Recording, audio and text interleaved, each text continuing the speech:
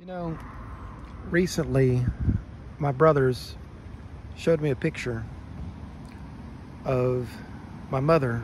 You know, they honor veterans every year, and my mother's picture goes up among other veterans. But I didn't realize in the place where I usually park that my mother's picture is among those that is shown.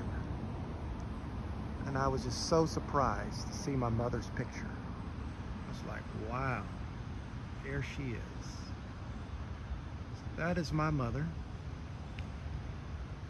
the one who has brought me into this world. So that is my mother. One of the first African descended people, as far as women, serve in the U.S. Army. She was one of the first after civil rights to be able to do that. And she's had a very storied experience. So I wanted to take this time to talk a little bit about my mother, because it's the time has come for me to do so. And so one of the things I wanted to do is talk about my mother, partly because one of the biggest regrets I've had is that I didn't record her when she was walking this earth. And I regret that because she had profound wisdom. And she was not only profoundly wise, but had deep insight into people, society, nature. And those are conversations that live only in my mind. And there's really no way. Yes, I talked to a relative earlier today about technology that will be able to visualize what's in your head, but it's not quite the same. It's not quite the same as seeing knowledge.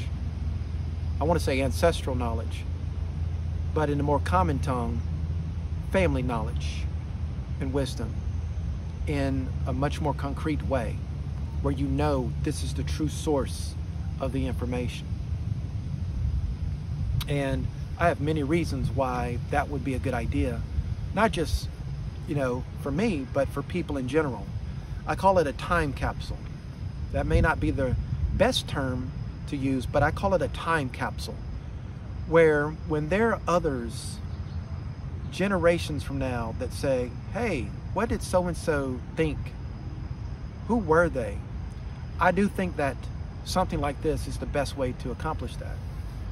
So before too much time passes and before the memories fade, I'm going to take this moment to talk about my mother. So my mother, among other things in her life, she served in the United States Army. And she was part of intelligence, military intelligence. One of those areas was CID. So in her journey, she was part of a group that she called WASPs. And keep in mind, I don't know the origin or definitions of all these things, but I just want to move through the narrative. So she was part of this group called WASPs, W-A-S-P, and she was one of the, what they call, so-called black people. She was one of the first black women in this type of work. So she worked with the earliest computers, microfiche, and she worked at the Pentagon. And she was exposed to very powerful people, and the way that they thought, the way that they saw the world, and what they had as far as like expectations, etiquette, manner, and that sort of thing. And so she was trained and groomed in that way. So, her and my father both worked in the military, served in the military, and they both worked at the Pentagon. So, thing is that she was very wise in what she knew, not only from her exposure to 4-star generals on a regular basis and politicians, but just life in general. And I want to reflect on 4 or 5 things that are the works of wisdom that she tried to implant into me. It didn't take when I was coming up because, I was so contrarian and I was so indoctrinated in what I was doing with religion and with politics and with corporations that, she had a very clear and sober way of looking at these things that she related to me. But the good thing about the way my mother would train me or teach me is that she did it through repetition. Lots and lots and lots of repetition. She never assumed that I got it. She made sure I got it. So, one of the things that she taught me, and this was brought to my mind in a video I did recently about what is woke and spirituality and religion, right? And so, one of the things that she tried to teach me was that the military, in many ways, helped foster religion, and that religion is designed for social control. So that was one of the lessons that she taught me, and she went into great detail about that. But the summary is that it's about control, social control. So again, it was one of those things that I would deflect or dismiss because it was like, it can't really be that way. And I do think that in some cases when we talk about some religious movements like Buddhism or some types of Islam or some types of Christianity, that there is still a authentic and genuineness that is there. But I think when we look at the more established religious institutions, right? When we talk about, let's say, the really big religious institutions, I think you have more a case for what my mother was saying there. The other thing that she wanted to get across to me was that much of what we see happening in the world, it's all about money and power. It's all about money and power. And those that have the money have the power. And those that got the power more than likely has the money.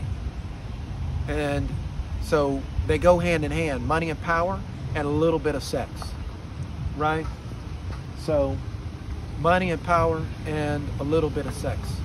The world just operates around that. So the third thing that she wanted me to really understand, and this is actually her most important lesson for me, and this is what I work on all the time, is don't be anybody's fool. And one of her statements that, it comes from, a southern upbringing in the country, you got to wake up real early in the morning to fool me, is what she would say about herself. But, I understood what she meant about that, is that, people can really go to great lengths to really put a con on you, to put you in a fix in a game. And so, you just got to make sure that you understand what that game is, and that you don't fall prey yourself, or you work as much as you can, do what you can as much as you're able, not to be anybody's fool, even if sometimes you have to play the fool. And so that was probably her number one wish for me, is just not to walk through this world foolish, but to walk through it super intelligent, wise, and just to understand. You know, my mother was an Eastern Star, and at a young age, I got exposed. She didn't want me to actually be any part of any organization, right? Even though she was part of one, you know, she didn't want that to be my life. And I don't think my father wanted that for me either. But the thing of it is that, you know, when you are a curious young kid, you are looking at things. And I looked in some of the esoteric books, and, you know, in addition to having read the Encyclopedia Britannica by the time I was 6 and 7, before the age of 13, I had some good exposure to esoteric knowledge. And so that goes hand in hand with what she was telling me about religion, was that she took me and my brother dutifully to church for a long time. And my grandmother made sure I was very well educated in Christian knowledge in a very formal way. But my mother's private advice to me, just to me, was, hey, go through this process, but when you are old enough, make up your own mind. She didn't tell me what to think. She trained me how to think, and she trained me and she raised me to be very independent, staunchly independent. So she said, make up your own mind. So I didn't mean to do it. I really didn't mean to do it this way, but I ended up making up my own mind. So even though she did not live in this world to see how I would develop in terms of spiritual knowledge and spiritual evolution, organically, it all just came together to be what it is. It is what it is, right? And so, so I know that if she saw how I would end up at this point and at this moment, shedding all the indoctrinations and all the brainwashing and all of this, I think she would be extremely proud. So those are the lessons that my mother taught, and she impressed upon me. And she did live in this world long enough to see the 2016 election. And her statement about that was, the class, it was so low class, what she was observing in that particular election cycle. I didn't quite get what she meant. I was too entertained at the time. But having seen the recent debate, I'm going to have to agree. And so that's just a quick moment in the day of life of Michael Gaucher. And those that really need to know can ask more questions. For everyone else, I will see what I can do. I'll see you later.